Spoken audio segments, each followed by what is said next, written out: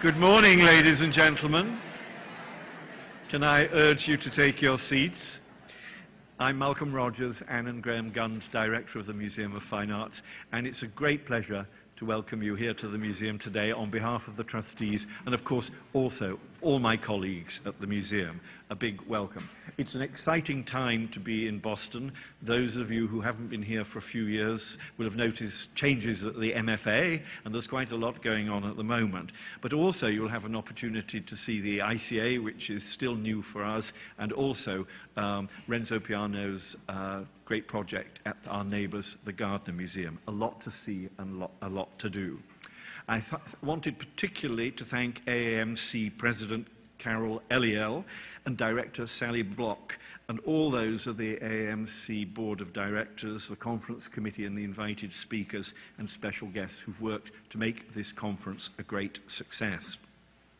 I also wanted to acknowledge today some of my colleagues, past and present, who've given their time and talents to your organisation. As members of the Board of Directors, Rita Freed, Elliot Davis and Erica Hirschler, and I know they're here today, as well as George Shackelford, who was your president from 2006 to 2009, and we still miss him here in Boston.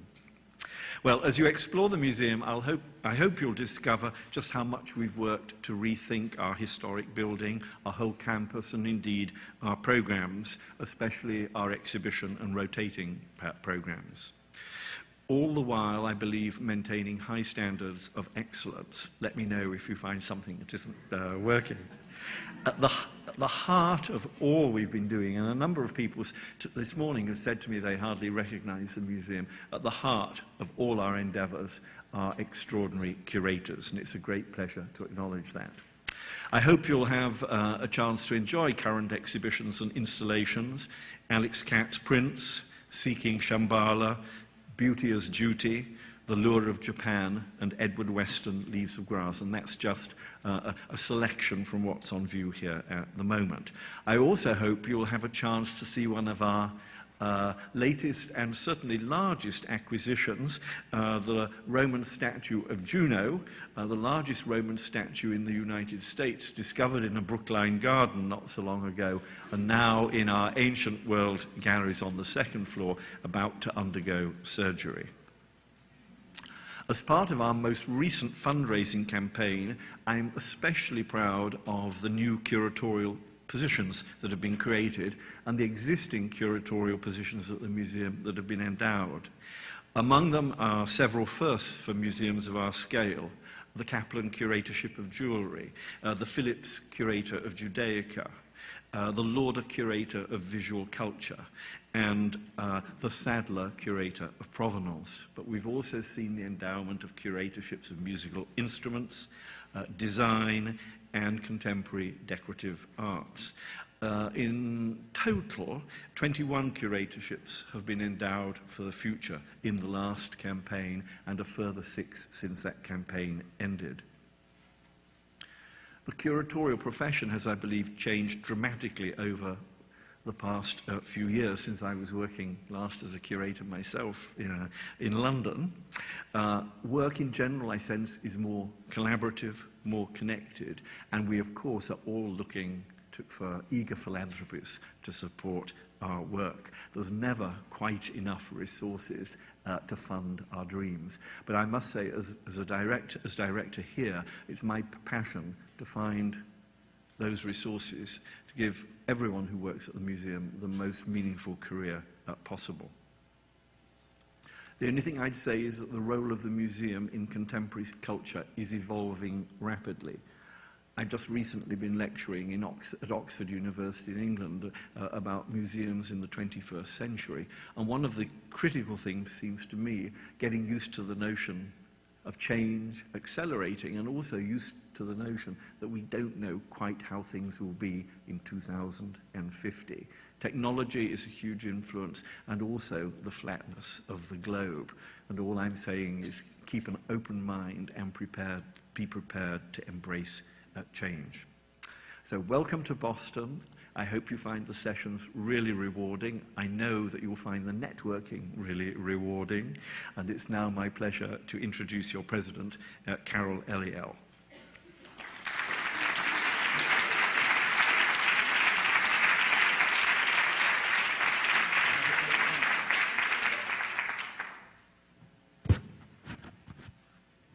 Thank you, Malcolm, and welcome to everybody here to our 11th annual AAMC meeting and our first in Boston. Before I start, I would just ask everyone please to silence your cell phones so that we don't have weird beeps and music playing. And also, as we go along during the day, you'll notice that there are 2 microphones at the front of the auditorium, one on either side. So when we have the Q&A sessions, please just line up and use those microphones. We're not going to pass around mics, but people won't be able to hear your questions if you don't use the mics, so please use them. We are truly thrilled to be here in Boston. I know personally I am, particularly since for many of us this is our first opportunity to see the new and expanded and wonderful Museum of Fine Arts, as well as many of the new and expanded colleague museums in and around the city. So thank you to everyone from Boston who has welcomed us in such a hospitable and lovely way. In the interest of moving our program along in general, we have included full biographies of all of our speakers and participants in the meeting packets that each of you got with the registration tags, and I will thus be very brief in introducing our, what I am calling our keynote conversationalists this morning. As a bit of background, in discussing and planning the shape and content of this annual meeting, the conference committee, our conference committee, felt it would be valuable to foreground issues of the local and the global, the encyclopedic and the focused, since those are concerns I think that all of us face in doing our jobs as curators. We also felt that it would be more productive to consider these issues in the context of a conversation rather than a more structured keynote address. So we are thus extremely pleased to have Helen Molesworth and James S. Snyder with us today, each of whom will make brief opening remarks and then segue into a conversation format, following which there will be time for questions from all of us. Helen Molesworth is the Barbara Lee Chief Curator at the Institute of Contemporary Art, the ICA, here in Boston, where we will be meeting on Tuesday afternoon. During the course of a long and lauded curatorial career, Helen has also worked at the Harvard Art Museums, the Wexner Center for the Arts, and the Baltimore Museum of Art. She has organized numerous very exciting, interesting, and provocative exhibitions, generally in her areas of interest, which include the problems of feminism, the reception of Marcel Duchamp, and the socio-historical frameworks of contemporary art. Since 1997, James Snyder has been the Anne and Jerome Fisher Director of the Israel Museum in Jerusalem. The museum has expanded in almost every conceivable way under James's watch, including its exhibition and collection activity, its endowment, and its incredible network of international friends, and perhaps most salient to today's program, its recent campus renewal and expansion project. Prior to the Israel Museum, James was Deputy Director at MoMA. So please join me in welcoming Helen Molesworth and James Snyder.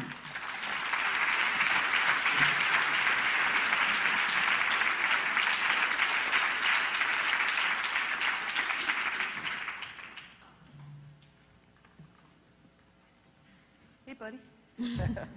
How are you? I'm a little sniffly, I'm sorry to say, but I'm okay. How are you? I'm fine. We have to... Oh, is my mic on? Is Good morning, mine on? everyone. Yes. I'm fine, thank you. That's great. Adjusting to the time zone. Yes. Yes.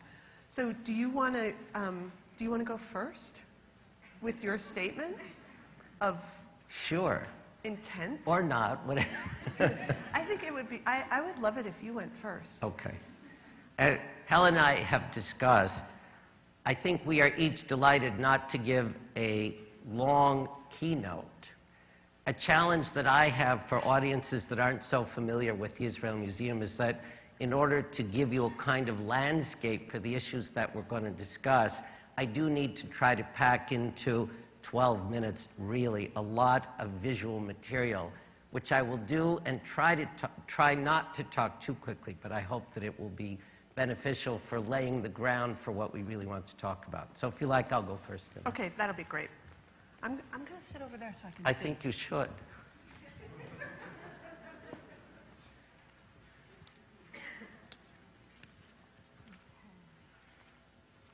I use this.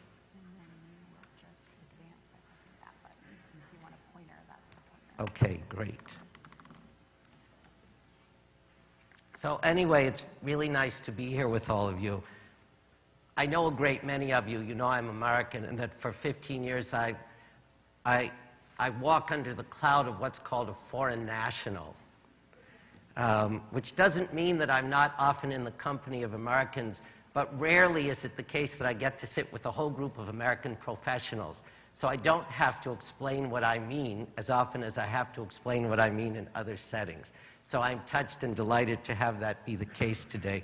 First, I do want to thank Sally Block and Carol and the Executive Committee of the Association for asking me to participate in this conversation with Helen. I also want to say it's a pleasure to be in Malcolm Rogers' Reinventing House. We've been colleagues for a really long time. And as we begin, I want to congratulate Helen. She got a cold this weekend because she received an honorary doctorate at the Maine College of Art. So she's now a doctor of art. And in the course of it, got a cold. Congratulations. Helen, I'm delighted to be your conversant today.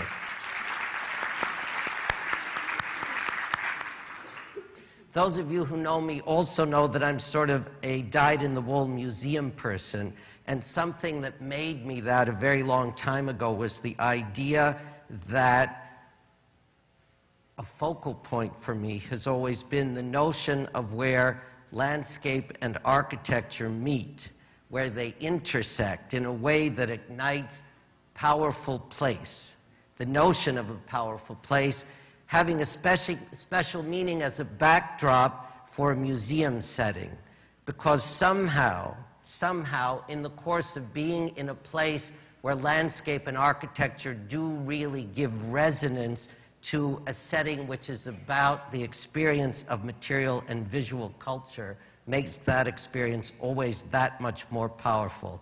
And that has a great to do with what I always talk about and what I've thought about throughout my career. And actually, I think it has a great deal to do, at least with one of the subjects today, which is the idea of museum invention and reinvention in our time. As I said, because not all of you know the Israel Museum, I'm going to spend a few minutes talking about it and showing you some images, simply to give context to what our discussion afterward will be about. First of all, to tell you about the IT, for those of you who don't know it. Many of us are older than the Israel Museum, which was only founded in 1965 by an amazing man named Teddy Kollek, who, if you don't know him, just think about Thomas Jefferson and transport him to Jerusalem. That's Teddy Kollek. In 1997, I became director of the museum. By that time, the museum had grown from 50,000 square feet sitting majestically on the top of a hill to 500,000 square feet sitting majestically on much more of the top of that hill, comprising over 500,000 objects, being encyclopedic in reach, beginning at the beginning of material cultural time, and coming to modern and contemporary art in a very, very impressive way, and with a very remarkable world constituency supporting the development of this place. When I saw it first, being the first time in my life that I ever set foot in the land of Israel and in the city of Jerusalem, which was in the spring of 1996, the museum was barely over 30. By that point in time, it truly had become a comprehensive museum in art and archaeology. It did sit in a setting which was so impressively about the synthesis of landscape and architecture that it made a kind of unique statement in terms of my thinking of what comprises power of place for a museum setting. And in a way, for me, it was kind of the mother lode of what that subject was all about. As I spoke to colleagues then just arriving, they would say to me, "We are proud that we're many museums under one roof." And what I said, looking at the potential of that place, was that in fact, they might have the potential singularly to be the one place in the world where you could tell the universal narrative of the unfolding of material cultural history from the beginning of time to the present in a very, very special place, and in a way that might also have the potential to be the most powerful such setting anywhere in the world. Every issue of regional culture in the context of universal culture, of the challenging texture of local, national, and international constituencies mixing and mingling in one place, the meaning of contemporary in the broader context of historical, for all of these kinds of questions, and I think they're the ones we want to discuss this morning, this place could be one-stop shopping. I fast forward to the middle of 2005, by which time during my tenure we had tested to the limits the notion of how you might take objects from different periods and different cultures across the timeline and across geography, put them together, see if they resonated in valid ways and in illuminating ways for a museum audience, and we decided then to embark on a renewal, a reinvention of the museum, and we also decided that because we sat in a very special place in the world, we should try to do that renewal and that reinvention according to parameters that would be a bit different from what many of our sister institutions were doing around the rest of the world. When you come to a place like the Museum of Fine Arts and you hear, as we just heard Malcolm do, use a vocabulary not dissimilar to mine, you realize that not all museums march in lockstep in this regard, and some of us really do think about reinvention counter to a trend. It's an exciting thing in a way, and in a way we'll also hear from Helen yet another story about being counter to that lockstep. For us, the issues had to do with the power of the museum's architectural legacy and its historical setting. We have a magnificent original. Our architectural bones are great, and anything that you would do at the Israel Museum needed to resonate with that pre-existing, but to do so in a way that with a light touch would also say, this is a new signature, and the new signature is about identifying a moment in time when reinvention occurred. Secondly, one always hears talk of expanding. Carol used the term expanding relating to us. Carol, we didn't expand. We preserved the scale of the pre-existing museum. For us to hold on to our envelope, to hold on to our footprint was extremely important. The idea of expanding galleries, expanding public area within that frame was the priority, but not expanding the frame itself. Third, and perhaps most important, is the notion of preserving the spiritual dimension of a place. The Israel Museum struck me the first time that I saw it as being about beauty, serenity, and composure. Those words became our kind of mantra. Some of you have been to Israel. Sometimes it's not so beautiful, serene, or composed. But our place was and remains about those characteristics. And finally, and this is perhaps the most important point, the notion that whatever we would do would be driven by the concern for enriching content. That content should be the focal point. That we should endeavor in what we did to try to become an opportunity for a singular experience of telling a universal narrative that unfolded from 1.5 million years ago to the present day.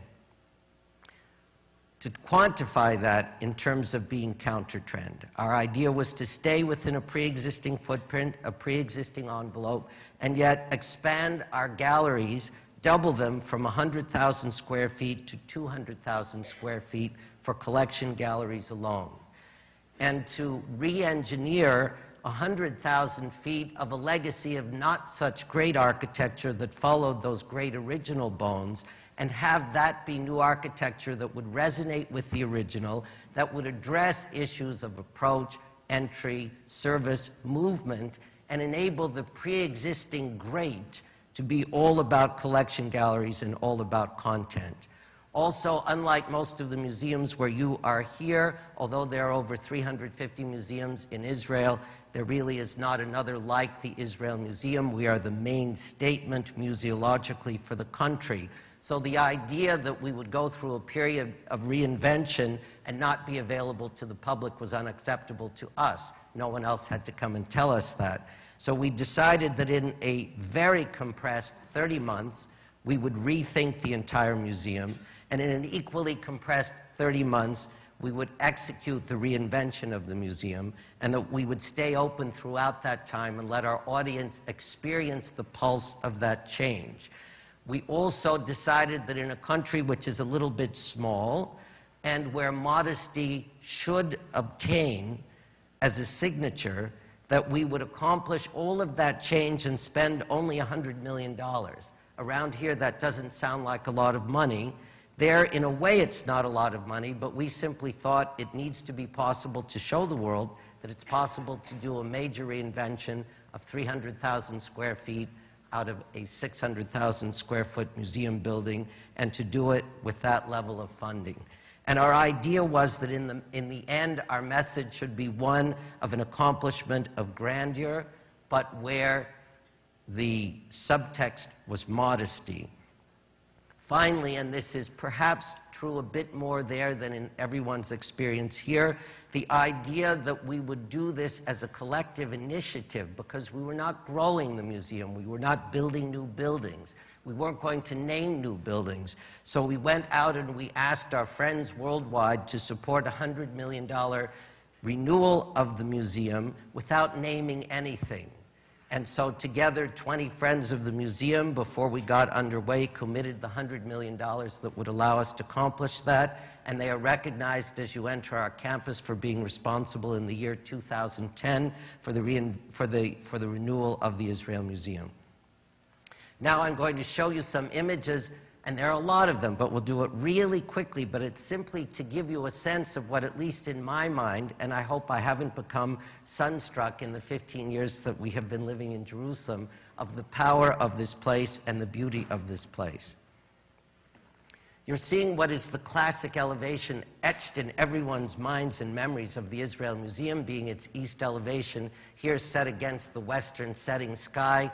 That stone that you see is actually Jerusalem stone, which is actually a pale, warm, golden stone, but at this time of day, this was shot at the summer solstice, it reads with this incredible opalescence against a deep red sky behind. And what you see here is classic international modernism. It's in everyone's minds is what we are all about. What's remarkable about this place is that it's one of the few examples in the world where an architect's first notion in a one-to-one correspondence became the reality of the place. What you're looking at here is Alfred Mansfeld's first sketch, thinking about an Arab village situated on a Jerusalem hilltop, converted into a kind of classic international modernist modular design, replicating the notion of that hilltop on that hill crest. And this was done in about 1958, and then you see in 1967 the reality really bearing this one-to-one remarkable sense of correspondence from source of inspiration to reality. And again, this is the view that you all just saw taken less than a year ago, and it's stuck in everyone's minds as what this place is about. This is the reality of that place in daytime today, stretching across a campus which is 20 acres in circumference. Here you see an overview, and if you go back to this just for a moment, what you think about is this idea of ordered international modernism cascading along a hillside. Maybe you know that its reference is an Arab village on a hillside. Only once you've started to learn the vernacular of the region do you know that's the case, but there it is. And yet its reality is indeed that it grew the way that an Arab village would grow organically across a site or setting. And this is the campus as it is today. If we rotate that just 45 degrees this way, it's a little bit remarkable. And here you can understand the kind of confluence, the serendipitous confluence of amazing architectural input that made it the thing that electrified me in 1996. The original architect, Alfred Mansfeld, was born in Russia, trained in Germany during the Bauhaus period, came to Palestine in the late 1930s and brought international modernism there. His idea indeed was to use a modular vocabulary, make Messian glazed pavilions, except given the light in the region, he needed to clad the exterior walls of those pavilions with Jerusalem stone on the outside. Later you'll see form cast concrete on the inside. And the expression of international modernism being a floating roof suspended and separated from non-supporting curtain walls is only read through this articulation of a clear story of glazing between a concrete roof slab and a clad curtain wall here. So this is Alfred Mansfeld coming from Russia to Germany to Palestine to bring international modernism to the Mediterranean. Here is Frederick Kiesler building the building to house the Dead Sea Scrolls. Frederick Kiesler, of course, coming from Austria, ending up in New York, this being his only permanently executed project. It's a kind of statement of metaphorical expressionist modernism, a different language from Mansfeld's. And then here you see Isamu Noguchi designing the 7-acre formal sculpture garden setting for the museum. Again, Noguchi coming from Japan, ending up in California, another language of modernism in its moment, really the language that would lead us to art that uses environment and the landscape. What struck me as amazing without knowing any of this at the time is that what you're seeing here in Jerusalem, in the center of the universe on the top of a hilltop, the idea that you can have this kind of merging of different strains of modernism, kind of electrifying each the other, coming to rest on this hilltop site. This is what rests under this, which is what we are today. What you see here in yellow is this notion that the reinvention of the museum was not about changing the envelope, expanding the envelope, or expanding the footprint. It was rather about rebuilding some not very well done temporary buildings from the 70s that related to nothing about this architecture, addressing formally in a clarifying way movement from a formulation for entry, service, retail, special events, information, and circulation to the center point, a new center point for the museum, a new set of temporary exhibition galleries under a pre-existing plaza, and otherwise everything pre-existing. So the architecture for the new architecture was done by an American named James Carpenter. I hope some of you know him by now. Our idea was to pick someone that no one knew, so that it wasn't about using an architect with a pre-existing signature for museum architecture, but someone who would be willing to subordinate to pre-existing and who also would nonetheless be able to make a subtle new statement of signature for renewal of the campus. So Jamie's work is all of this work, from service and circulation to a new central entering place. A firm in Israel called Efrat Kowalski, which addresses historic modernism in Israel, dealt with the re-engineering of the entire interior of the pre-existing museum campus. Just to show you for a moment, if what ought to have been strong about this and what was on day one in 1965 was a sense from entry to Acropolis of this amazing ascent to a point from which you would begin an experience of culture. When these temporary buildings were built puzzlingly, that ascent was blocked from its front view. That promenade somehow became the trees for which you could not see the forest. Very important in our redo was to open all of that up. So this is actually Jamie's language, turning the original architecture inside out, making Mesian glazed cubes inside terracotta louvered exterior shade elevations that would mold and shape light as light comes into the museum, bringing the extension of this promenade as originally intended all the way from the outside to a work commissioned by Anish Kapoor to make a statement about the power of the site and setting and about and as a tribute to the power of the accomplishment of the built museum. Because this is a remarkable expression of movement up and is a thrilling experience for those who could handle it. Part of the mandate to Jamie as the architect of new architecture was to create an alternative to taking that path. We gave him free hand to create a barrier-free on-grade passage that would follow the path of the promenade under it, that would bring you from the front of the museum to the center, that would not be about architecture, that would rather be about the notion of the experience of moving through a built environment, that would be about light, that would be about beauty and composure and serenity being our mantra, that would lead you to a work specially commissioned from Olafur Eliasson that would pay tribute to Jerusalem light, this being a 360 painting, each of those 2.5-inch wide paintings that comprise the 360 being the next color in the spectrum of Jerusalem light that the human eye could detect and that could be painted in oil paint. In terms of identifying a new central entering place for the museum, again, we wanted to go away from the notion that you hire an architect who drops a signature down onto a pre-existing architectural statement. And Jamie, by preserving the geometry and the scale of the pre-existing, by inverting his exterior elevations instead of using this Jerusalem stone to block the light, and preserving the clear story, doing a Mesian kind of glazed cube enclosed in a louvered shade house that would mold the light that comes into the interior space. And for us, an achievement was the sense that with landscape from Noguchi's garden meeting the central axis of the promenade, meeting this modernist architectural statement, you would sense something new and different resonating with the pre-existing, but it wouldn't be a jarring disjunction with what that pre-existing is about. Simply drawing into that center place. Those few of you who have been to the museum might recall that if I speak about a kind of cascade of modular architecture that would replicate the experience of an Arab village on a Jerusalem hillside, that is not about open spaces and watermarks such as you see here.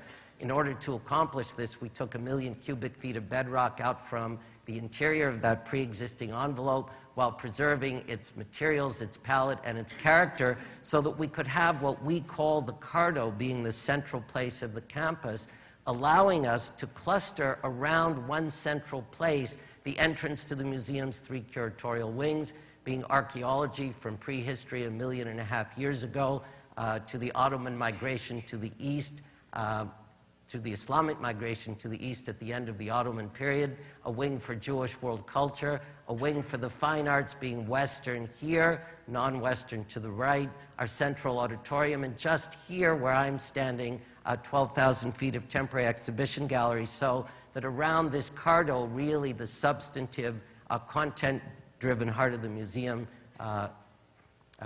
exists.